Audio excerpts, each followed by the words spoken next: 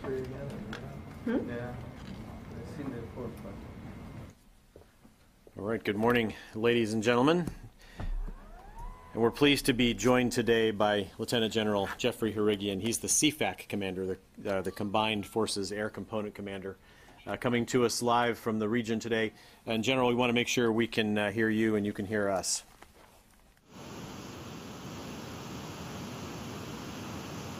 I got you loud and clear. Thanks. Yes, sir. We will turn it over to you for your opening remarks, and we'll take questions from here.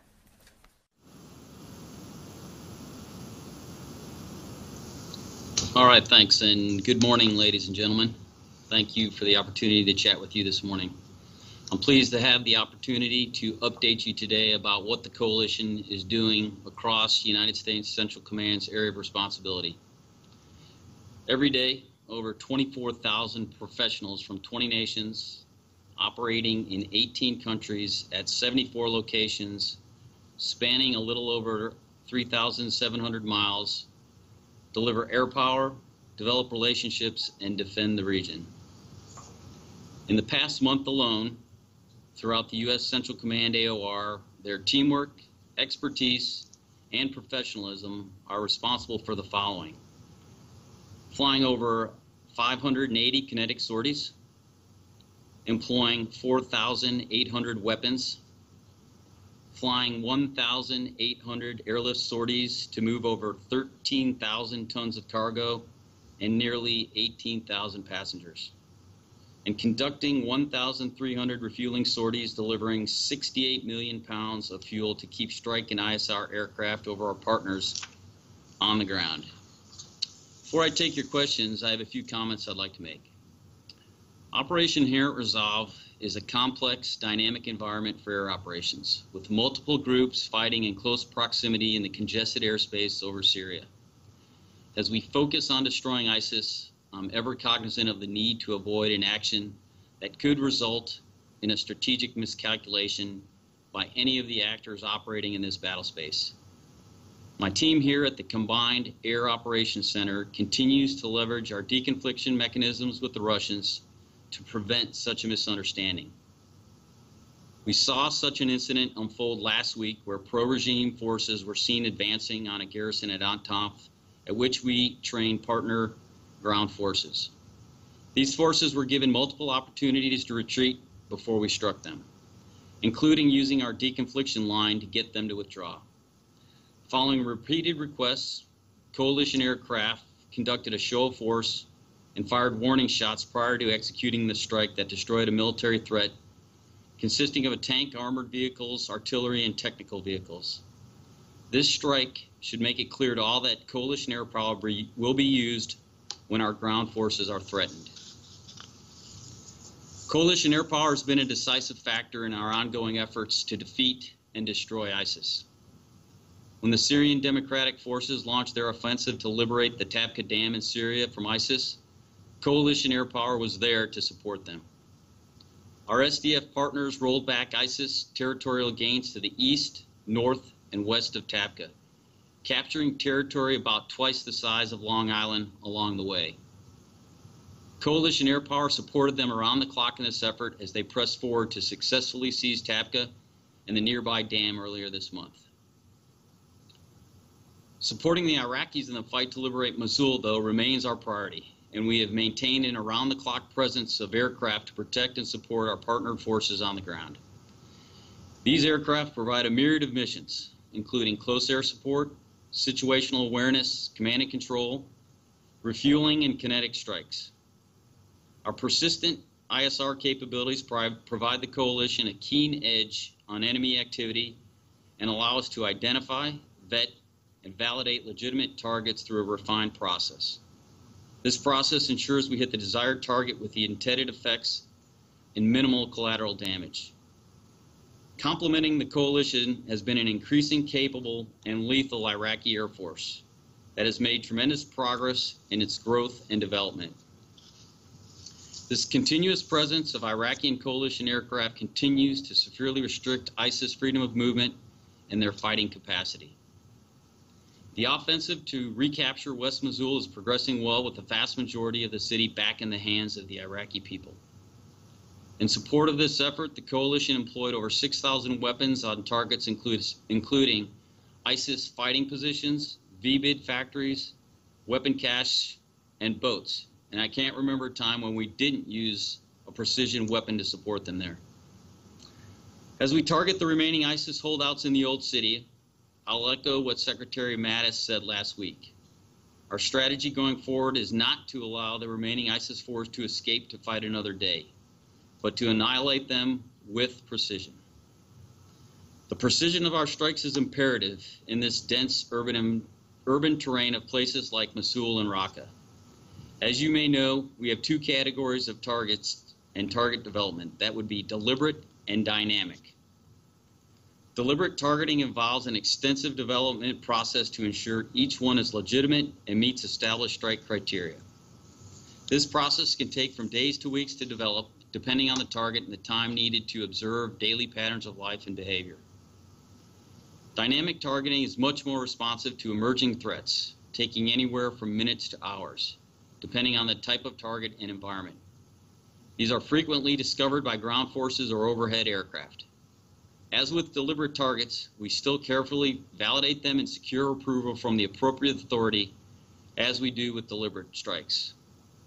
Bottom line, whether it's a deliberate or dynamic strike, the coalition strives to mitigate impacts to civilians throughout the targeting process, from identification to validation to the moment we release the weapon. While many of our strikes are dynamic, we've remained focused on the deep fight, deliberate targets because of the tremendous impact they have had on the enemy's fighting capacity. A force without money can't fight, and ISIS' key revenue source, the illicit sale of oil, remains a top priority. To date, coalition airstrikes and ground operations have struck approximately 2,600 ISIS-held gas and oil targets, including over 1,500 tanker trucks.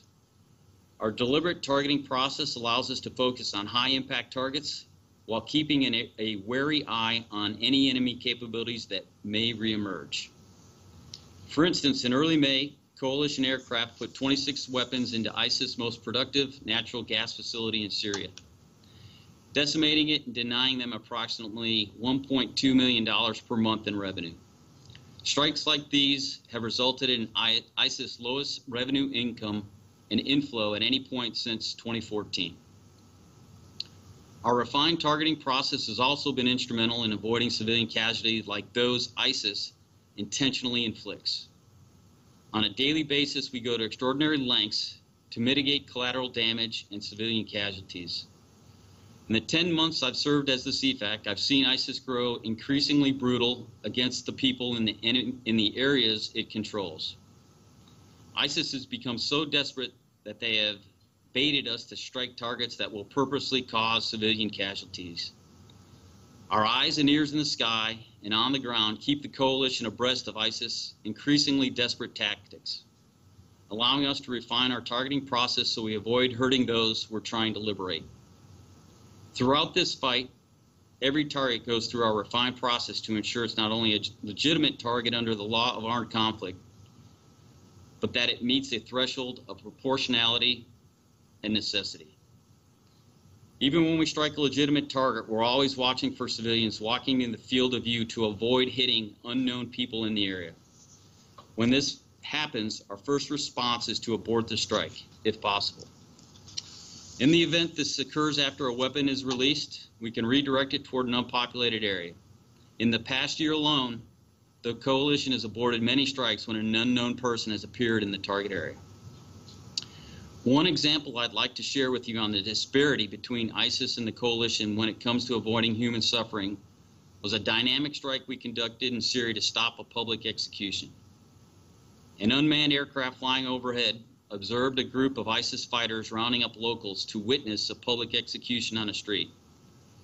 Knowing we might hurt some of the bystanders if we attempted to target the ISIS fighters in the street, we quickly decided to target an ISIS sentry on a rooftop for crowd control and intimidation. Needless to say, the execution was averted, the sentry was the only known casualty, and ISIS' image of invincibility was squashed. As we look to the east, we remain committed to the ongoing missions in Afghanistan. As part of Operation Resolute Support, we have coalition air advisors working side by side with the Afghans, from certifying aircraft maintainers to providing training on various aircrew duties. In the past, the Afghan Army relied on the coalition for air support. Now they are increasingly relying on their own countrymen overhead.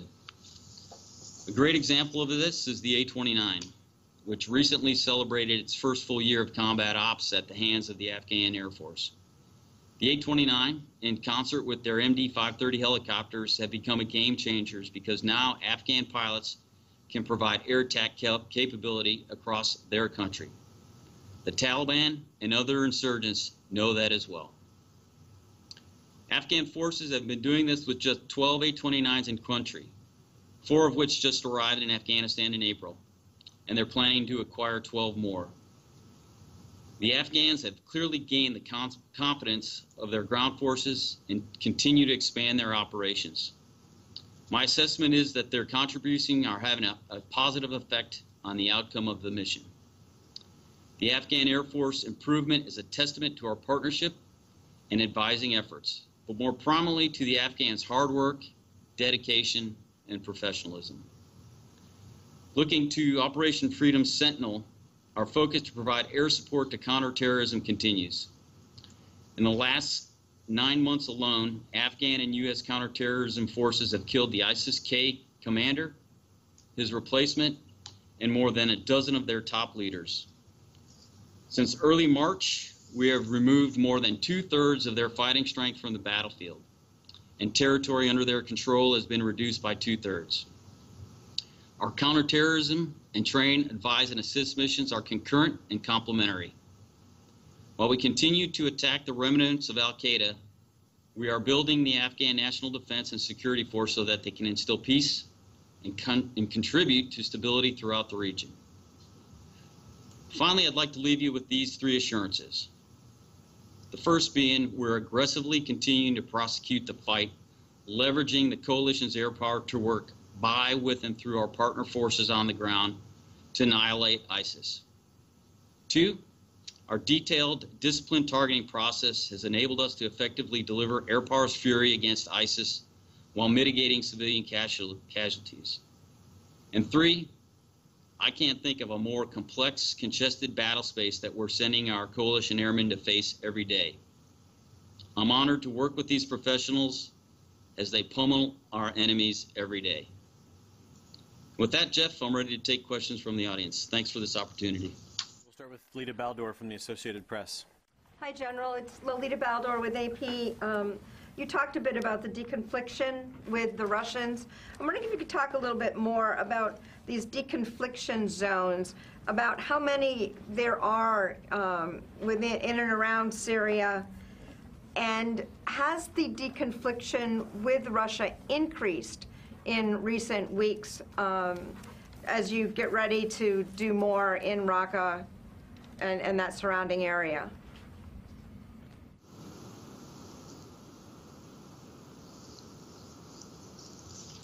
Okay, thanks for that. Well, first, I think it's important to delineate between the deconfliction that we execute with the Russians and the de-escalation zones that may have been talked at during the Astana talks. Those are separate from the operations that we're executing, and what I would offer to you to help clarify the situation is that we do not have specific zones that we are deconflicting with them. Rather, it's a operation that we discuss with the Russians to ensure that as we prosecute different portions of the different areas that we are working across Syria, that we have appropriately deconflicted with the Russians. So we continue to communicate with them to ensure they are clear on our intentions.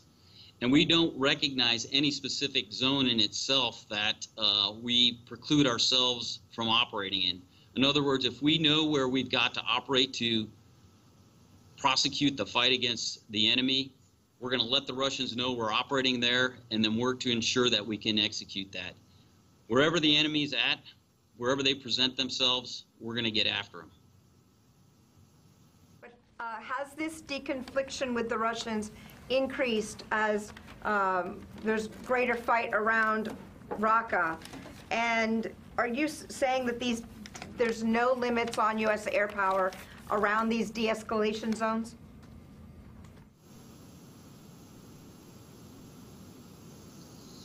So again, the de-escalation zones are a separate topic, but to answer the first part of your question, yes, we have had to increase the amount of deconfliction work we're doing with the Russians, given the tighter airspace that we're now working ourselves through. So as you look at the geography of the airspace particularly up near Raqqa, we ensure that as we prosecute the fight against the enemy, the Russians, while we don't give them specifics, we make sure we know where we're going to operate so that we can portray that to them in a manner that allows us to continue our attack on the enemy and gives us the freedom of movement we need to ensure that where the enemy presents itself, we're able to get after them.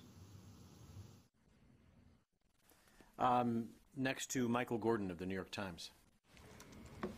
General, due to the nature of its terrain, Old Mosul presents a challenge for Iraqi forces on the ground and also for the air power that needs to support them with respect to avoiding civilian casualties. And obviously there's great sensitivity to that issue following the March 17th episode. Can you use air power in Old Mosul? Have you used air power in the older parts of Mosul? And what specific things are you doing in this environment to reduce the risk of civilian casualties while you try to destroy ISIS?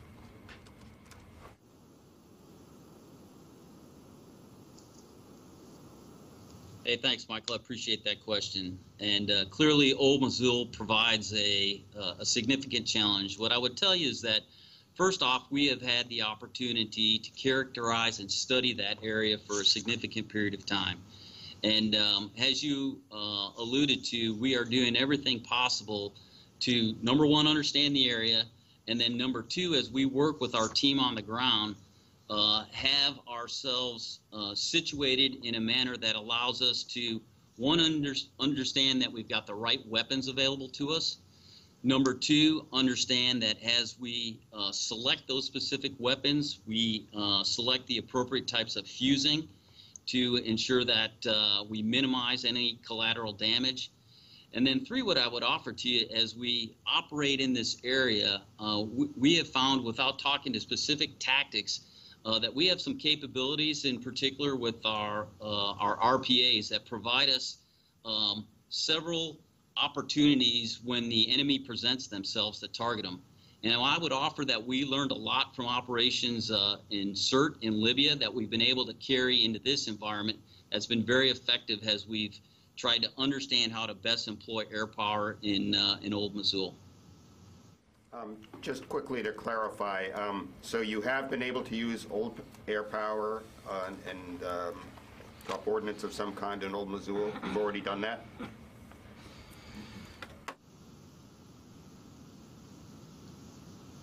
Yes, sir. Yes, sir. We have used air power there, and as I highlighted there, it's been a combination of specific platforms we put over the top combined with the tactics, techniques, and procedures, leveraging, quite frankly, some of the experience we gained in Libya, along with the use of our precision weapons in that area. Okay, Paul Shinkman, U.S. News and World Report. Yes, General, thanks for doing this. A couple more questions to follow up on LEDAs. And again, just to be clear, these are about the de-escalation zones that the Russians announced out of the Astana talks. Has the Russian government or the Syrian government communicated to the U.S. anything about those zones, particularly what it expects about U.S. behavior around them?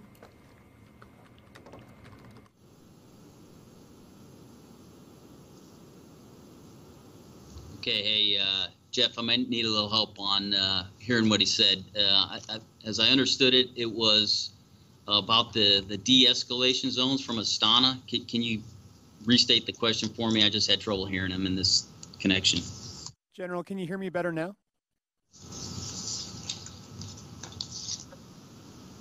Yeah, I got you loud and clear now.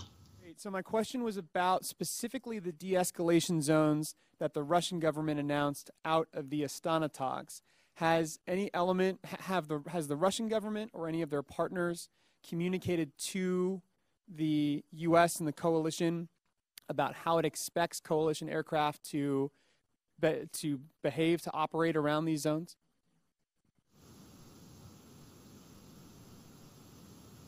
Yeah, hey, thanks for that. Given we, the U.S. government, were not a party to that agreement, we have not had any discussions at my level about those de-escalation zones. What I would tell you, though, is as we've been working with the Russians, there is a constant drive to ensure that we understand where each other are operating so that we preclude that strategic miscalculation I highlighted earlier. So that's why I was trying to delineate that the de-escalation zones are different from what we do every day with the Russians to ensure we have our freedom of maneuver. So just to be clear, have you decided now on how you plan to abide by these zones, or whether you plan to ignore them as de facto no-fly zones?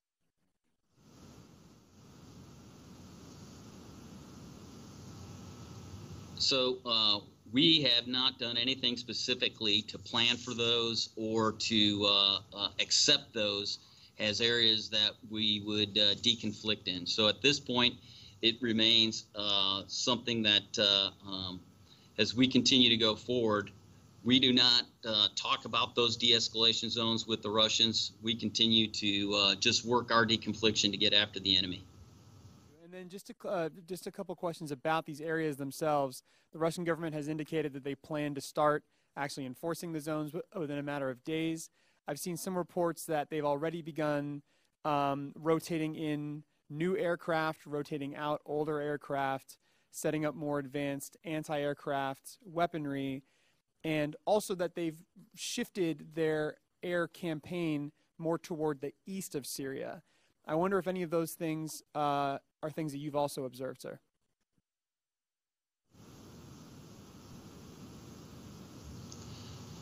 Yeah, thanks for that. So just to be clear, going back to those de-escalation zones, again, those are different. And at our level, when we've talked to the Russians, we do not talk about those de-escalation zones.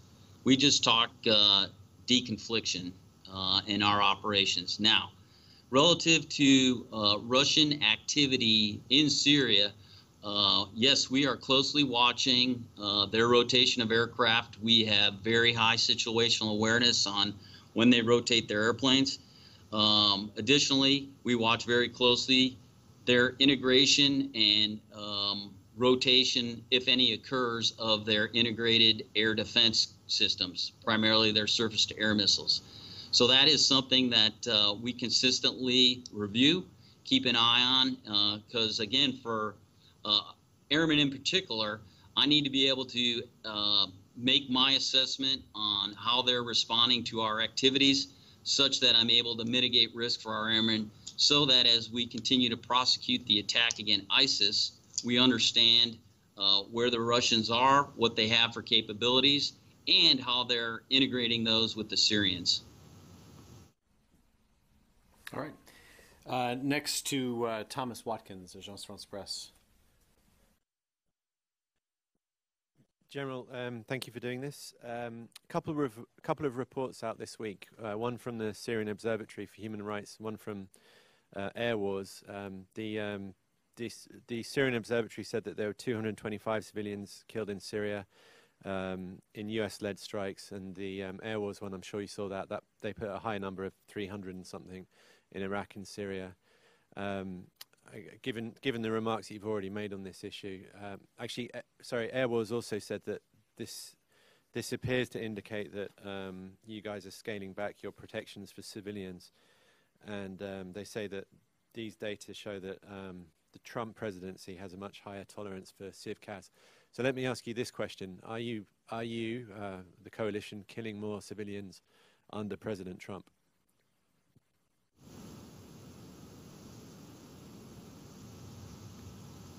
My direct answer to that is no. The rules of engagement and the targeting process that we continue and have used is very deliberate, very thorough, and I would offer to you quite effective. I will also highlight to you that our process to review and determine credibility is a very robust process, one that anytime there's an accusation, whether it be from someone that sees it on the ground, it may be, in fact, an aircrew member sees it. We're going to go back, determine the credibility, determine if there needs to be an investigation, and we will go to extraordinary lengths to make sure we understand what happened on the backside of it. On the front side, from a targeting perspective, as I highlighted to you earlier, our execution in terms of validating, vetting, and understanding the necessity of a specific target is very robust, and that could be for a target that we plan for several weeks, or, as I said, could be in a dynamic situation where we're protecting our forces on the ground. With respect to the administration's guidance to us, the rules of engagement have not changed, so we are executing those in accordance with the training that we've had and the deliberate process that we use to target military appropriate targets. Having said that, you probably have read a bit about what we've done to be more responsive to support our forces on the ground, and we've ensured that authorities are at the appropriate level to support our forces on the ground, and that has facilitated what I would offer to you has been opportunities to get after the enemy when they presented themselves, particularly in support of our forces on the ground. So a combination of those factors have allowed us to be effective in supporting our forces in the ground while adhering to the same exact ROE that we had previous and has maintained itself under President Trump's administration. Thank you, but I mean, you do see the discrepancy or the disconnect between what you just said. So you're saying, well, on one hand, there's a lot more, the people on the ground have more authority to strike, and then we're seeing this massive increase in numbers. Like, what do you attribute? How do you reconcile those two things? What do you attribute it to?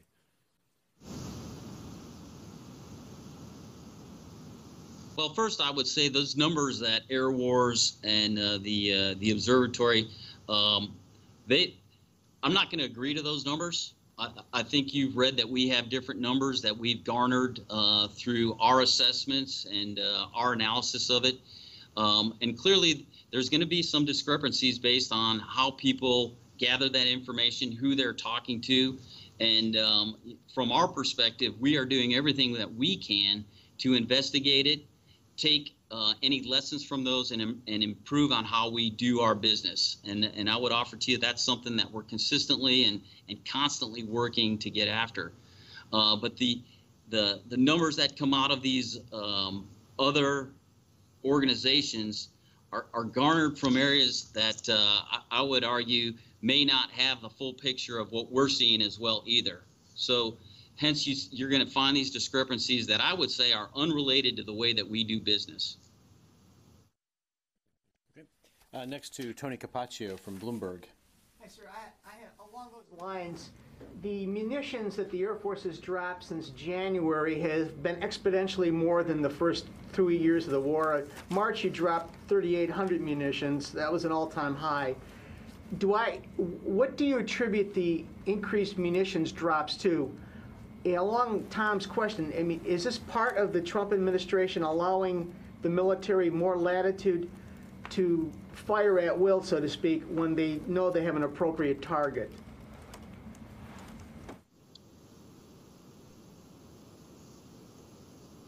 Yeah. Hey, thanks, Tony, for that question. So a couple things. First off, what I would offer to you, in particularly over the last couple months here, we've had simultaneity in our action with respect to what's been happening in Mosul and Raqqa. And as our ground forces maneuver, we're finding that's when the enemy is going to present themselves. And with the assets that we've had overhead, we've been able to be very effective anytime the enemy shows themselves, that we've been able to target them and leverage our precision munitions. Having said that, I also would offer to you that we have refined our targeting process and become more efficient in layering our ISR to uncover targets that have made themselves available to us, which also have facilitated the number of weapons we've been able to deliver. So I think it's a combination of those two specific points that have facilitated and allowed us to be more aggressive with getting after the enemy, and at the same time remain true to the precision targeting and target development that we've used over time. So equating reports of more civilian casualties with more munitions being dropped would be a false comparison in your world, in your eyes.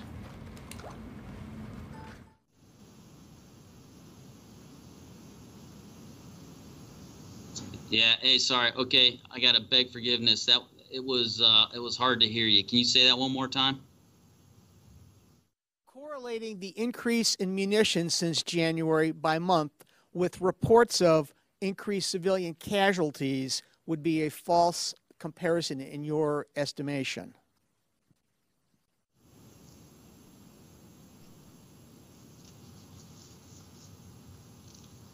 Okay, I'm having trouble copying that. So increased munitions, and I'm just reading back to you now what you said, would be given that we have delivered more munitions, that has resulted in increased civilian casualties. If that's the correlation people are attempting to draw, yes, I would agree with you. That's a false analysis of the situation. That wasn't my assessment, but I was positing to you as a question. One other issue, the F-22 stealth fighter, the pricey airplane you have over there, the Air Force wants $1 billion in the FY18 budget to upgrade that plane. What kind of missions is it doing over there, and is it justifying its existence over in your theater anyway?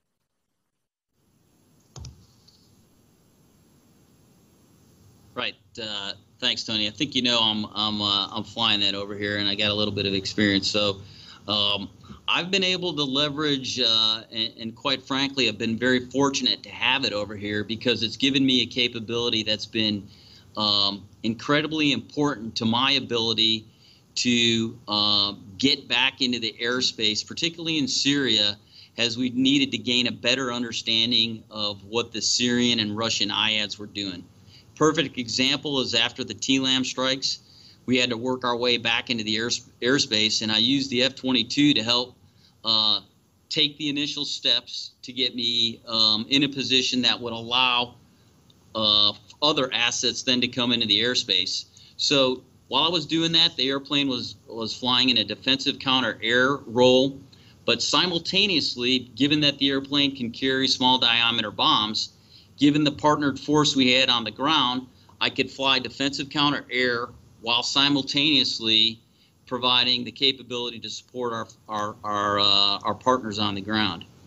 The other capability that has been very helpful for me is while we'd like to leverage our AWACS and our ground radars for air domain awareness, the F-22 gives me a capability in real time to support those efforts in ensuring I have the ability to deconflict in real time should the Russians or the Syrian Air Force decide to present themselves in a manner that's a conflict for us in the air. And so in that environment, the F-22's ability to fuse information, understand where our friendly forces are, what the Syrian Air Force or the Russian Air Force are executing, and then provide that information to the joint force has frankly been unmatched. And having flown the airplane in both of those roles, I'm going to tell you there's no better platform to do that, and it's done an incredible job at providing me as the CFAC that capability for not only air domain awareness, but also supporting our folks on the ground. Next to Dan Lamothe from the Washington Post. General, thanks for your time today. Dan Lamothe, Washington Post. When we visited Iraq in February and sat with you then, you talked about your desire and the desire of others to increase deconfliction with a possible higher level probably a senior officer of some kind, two-star, three-star. It's been called a couple different things. Has that happened? And if not, is that something you still want? And if so, how is it working so far? Thanks.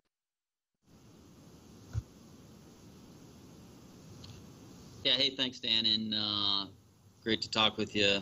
I do remember that conversation, and so as you've probably read, there has been three-star conversations at the joint staff level. I would also highlight to you that we've had other conversations, not at my level, but my two-star deputy exchanged some conversations with the Russians as we were working through the myriad of issues that have occurred over here. So we have had the ability to increase the dialogue at the appropriate level. My expectation is that will be helpful as we move forward. In particular, as the airspace continues to become more congested, and with the I think one of the questions earlier had to do with the Russians and the regime continuing to move farther to the east. I think it'll be important that we decrease ambiguity, and that decrease in ambiguity allows us to understand where they're going, where possible areas of conflict could occur, and this gives us a mechanism both at the colonel level and at a slightly higher level to make sure that we're able to continue, at least from my perspective, the attack on ISIS and hunt them down wherever they're maneuvering inside the battle space. As far as your own deputy, the two stars in theater, how recent have those conversations occurred, and when did they begin?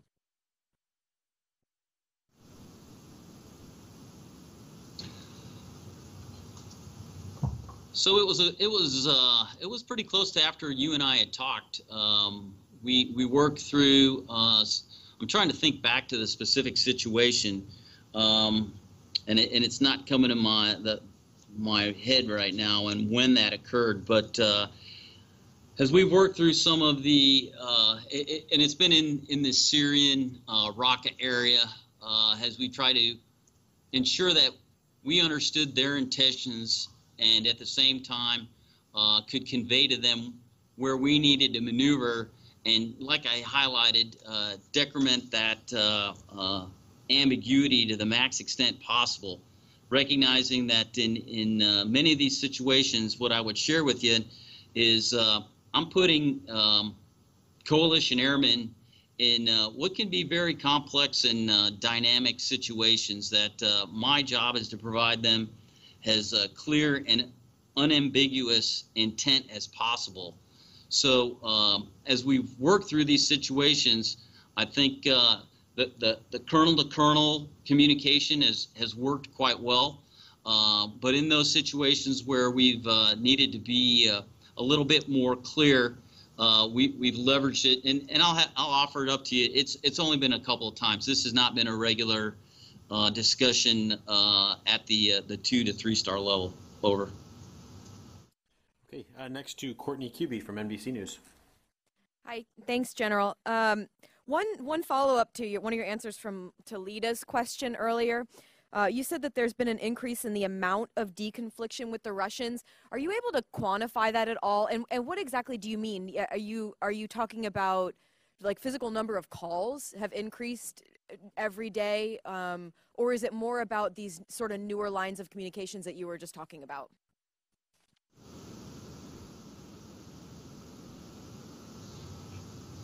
So it largely ebbs and flows based on the situation in the battle space. I know many of you are tracking what has occurred over the last couple of days in Atanf and the situation there. And you can be sure that in the pure quantity of phone calls, it increased because, again, what we're trying to do is drive down the ambiguity and make sure we're clear on our intent and portray it in a manner that says, hey, here's where we're at. If we feel threatened, we're going to take action. So to answer your question specifically, I would say it would be pure numbers of phone calls. And in a manner that allows us to be more clear or get clarity from them if we're not clear on their intentions. You mentioned a couple of months ago, you talked about how there were semi-regular, frequent interactions with the Russians in the air, whether it would be sort of a close encounter, even if it wasn't unsafe, and that they happened every week or 10 days or so. Are you still seeing that? And can you give us any recent examples? Are you seeing with this, as you're operating sort of in closer proximity with the Russians in the air, have those increased?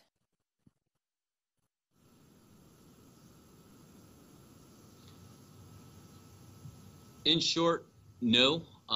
I will share with you, we had one incident where there was an intercept they ran that I would categorize as unprofessional, and we called them on it and expressed our concern, and they came back, quite frankly, and apologized for that particular intercept. But beyond that, I would tell you that they have adhered to what we've asked them to do, and in general have been responsive to our requests, or we've worked through the specific nuances of what they were trying to do versus what we needed to do. And so largely, and I'll come back to kind of the situation we've been working through over the last couple days, they've been responsive and have been receptive to what we've wanted them to do in a manner that has allowed us to continue to prosecute our fight. So in general, I'd say there have been, like I said, I can only think of one instance since you and I last talked that we've had any issues with them. Okay, next to Lucas Tomlinson with Fox News. General, can you tell us when that incident occurred and what type of aircraft, both on the Russian and coalition side?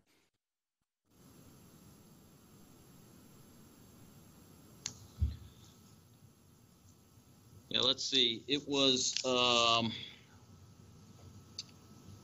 know it was a fighter aircraft involved with one of our tankers.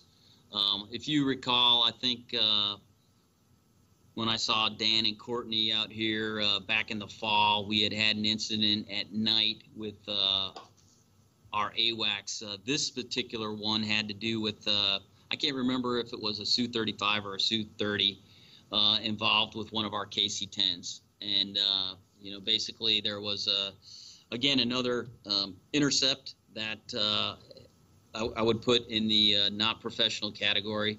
And we discussed it with them, and they came back and acknowledged it. And General, how concerned are you about these Iranian-backed fighters operating in Syria? How much of a threat are they to U.S. coalition forces on the ground, particularly down south?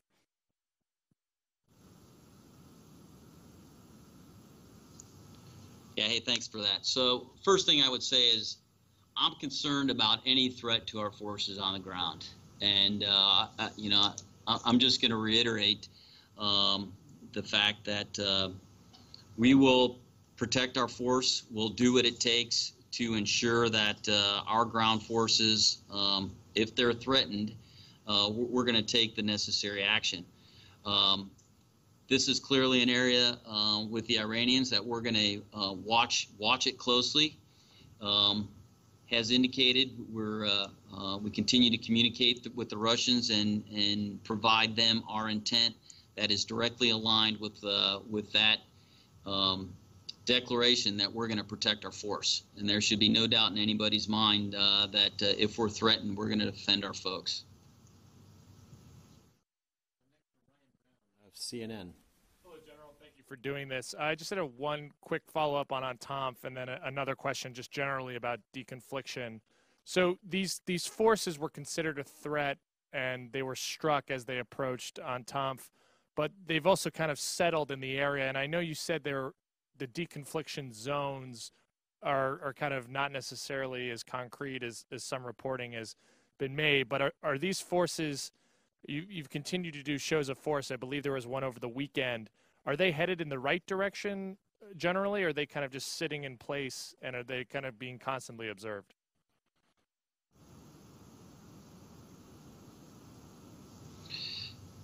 We're watching them closely, and as I highlighted earlier, we're continuing to ensure that via the Russians, they understand our intent is for them not to threaten us, and clearly we're watching them 24/7 and maintain the ability from our side to position our forces such that we can defend them. So we'll continue to do that. We'll clearly keep a close eye on them, and hopefully over time they'll recognize that it's not in their best interest to move towards us and move a different direction. And just generally on deconfliction, so is there ever been an instance where the U.S. or the Russians have communicated via the channel in advance of the strike, and that the U.S. has said to Russia, no, you cannot strike in that area, or vice versa? I mean, has there ever been a proposed air operation by either Russia or the coalition, and either side kind of being able to, in effect, exercise a veto on that operation?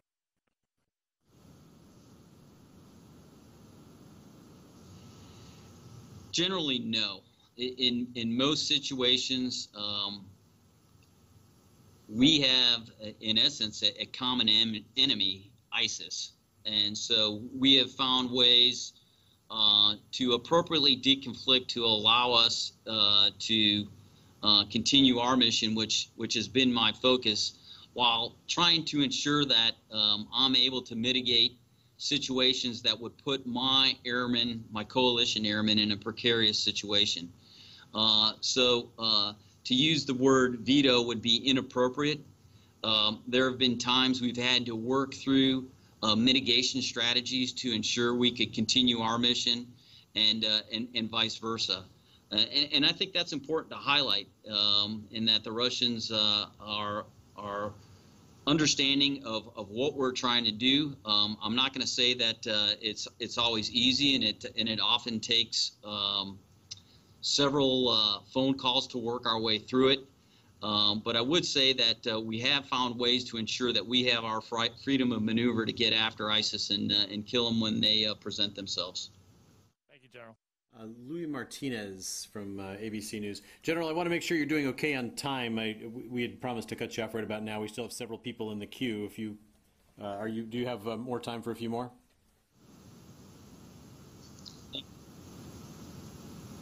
Yep, I got time for a couple more. Yeah, Louis. General, thank you again for doing this briefing. Earlier you mentioned the higher level of airdrops from Mosul and elsewhere. How would you categorize the ordnance amounts that you've dropped in terms of your supply levels? Have they dipped significantly? Do you have a shortfall that's approaching a critical level? Have you had to replenish from other commands?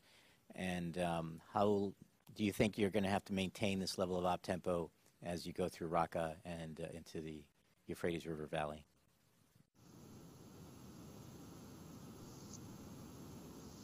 Yeah, hey, thanks, Lou. So every day we're tracking our weapons and monitoring where we're at. What I would tell you, the way we managed this was, as we prepared for Mosul, we took a look at what would be the appropriate standard configuration loads, or standard combat loads on our airplanes, to make sure that as we loaded weapons on our particular aircraft, we had what we needed to support that particular point of the fight. So as we were beginning to go into Mosul, we didn't need to use maybe as many of our small diameter bombs. Maybe we could use 500 to 1,000 pounders. Bottom line is we were managing it on a daily basis to ensure that we had the right weapons available, and when required, i.e., we got into the really urban and dense portions of the fight, we had the low collateral weapons. I think, like Michael had asked me earlier. At the end of the day, as we have managed this, I've worked with the leadership at the Air Force to ensure that as we moved weapons around, we had the appropriate supplies to support our force here.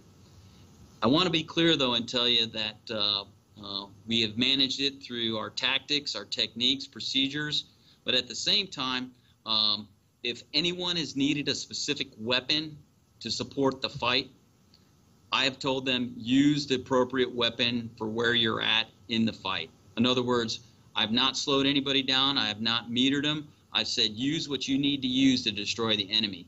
And as we have worked through that, I have been resupplied by the Air Force. Sometimes we've had to go to the Joint Staff and had to ask for support.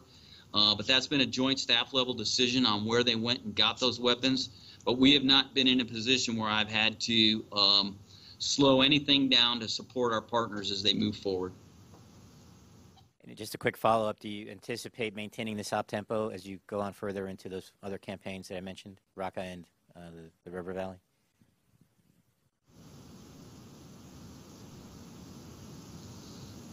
So I think time will tell. As we get through Mosul, the Iraqis will drive our timeline in terms of how quickly they want to move on to other portions of the fight in their country. My sense is as we work our way through the backside of Mosul, Raqqa will pick up, and it will be kinetic there. But it will depend on where the Iraqis go on if there's simultaneity involved with that. So I'm not going to comment on the specific timeline there, other than to say we've been able to maintain a high intensity of weapons delivery inside of Mosul and Raqqa at the same time and sustain it over time. So I think as we look to the future, the Iraqis will drive their timing and tempo, and we'll be there prepared to support them. We have David Martin from CBS News and then Joe Tabbitt from Al-Hurra after that. General, I hate to admit I'm still confused about the deconfliction zones. I thought I heard you say that there are no specific deconfliction zones, but the way this incident or series of incidents outside Atanf has been described to us here at the Pentagon, it is that those militias were inside the exclusion zone, inside, I think it was 55 kilometers from Atanf. So that sounds like a specific exclusion zone. Is it that you set them up temporarily depending on the operational situation? How does it work?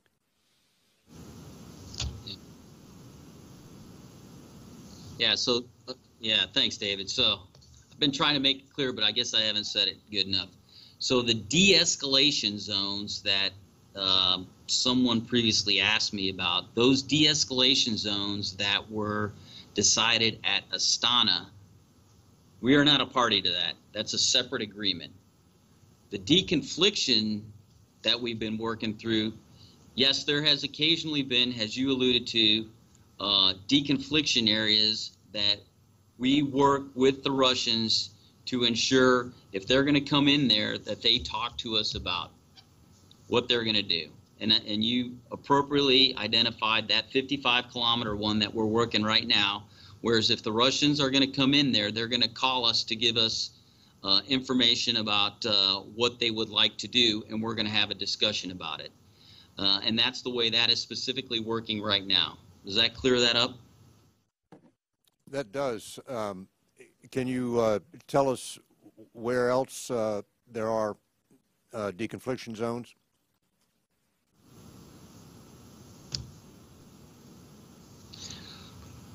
I think all the, to go into those specifics really is kind of outside of how we're operating right now. And that, like I said kind of up front, they're largely temporary, and there's no other specific ones that I want to get into at this particular point. Okay, and next to Joe Tabbitt with Al-Hurra. Thank you very much, sir. My question is on Afghanistan. Would you be able to give us an update about your operations against IS Khorasan province? And also, we have seen a sharp increase in the use of air power in the last 2 months. Have you seen also any evidence that ISIS fighters in Syria and Iraq have joined the Khorasan province in Afghanistan lately?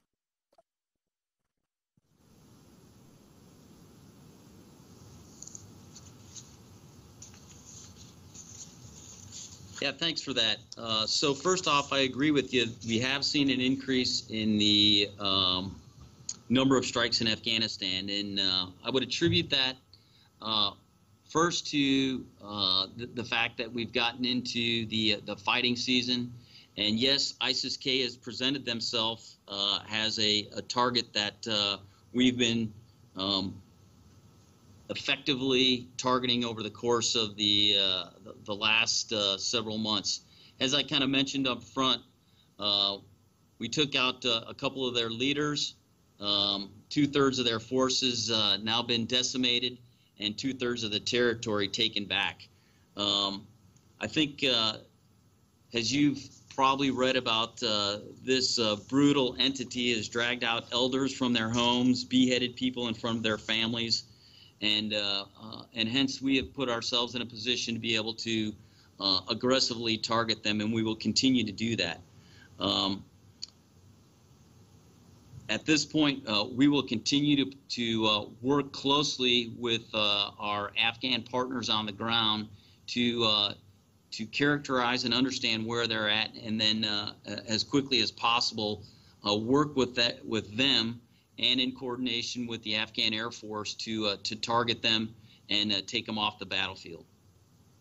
Quick follow-up: Have you seen any evidence that Daesh fighters in Syria and Iraq have left and joined the group in Afghanistan? If yes, how many?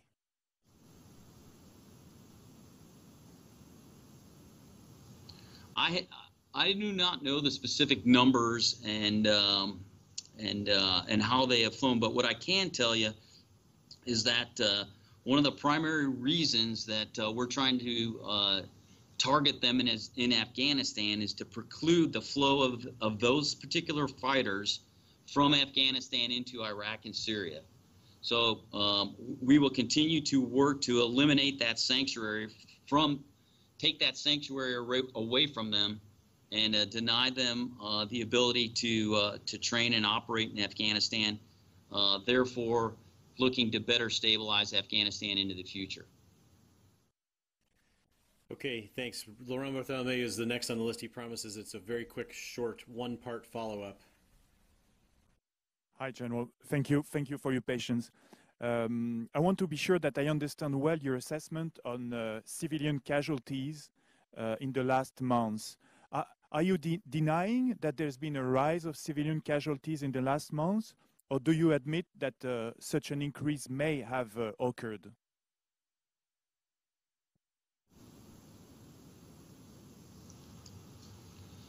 So I'm not going to get into the specifics of numbers. What I will tell you is that we continue to investigate every accusation, determine its credibility, and then determine if we need a follow-on investigation to understand what happened in those specific instances where a civilian casualty appears to have occurred.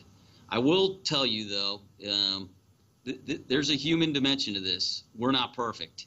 And we are making every effort to understand as we develop the target and then prosecute it, how we can improve the way we execute and deliver ordnance.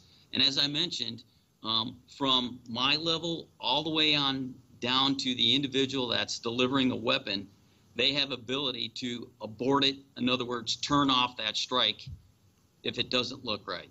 And I would tell you that that is occurring in a manner that would ensure to me at my level that we're doing everything we can to preclude harming those that we would want to liberate on the ground. We thank you for your time today and talking to us, and look forward to seeing you again soon. Thank you, everybody.